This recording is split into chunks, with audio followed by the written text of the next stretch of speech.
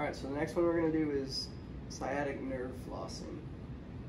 So in order to do that, I want you to first grab on to your leg and bring it up. And then you're just going to bring your toes up towards you so you get your foot into more dorsiflexion.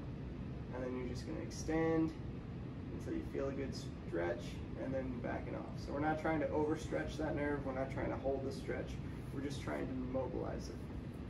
Keeping the toes up towards you, extend, and then backing off.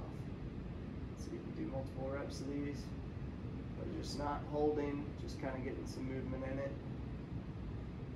And that's it. And then another way you can do it if you want to bias more from the ankle, straighten the knee, and then all you're going to work on doing is bring the ankle up, down. When you bring it up, you should feel more of a stretch kind of through here. So keep the knee a little bit straighter. I'm a little tight, mostly because of my hamstrings, but you might be able to get a little further than this.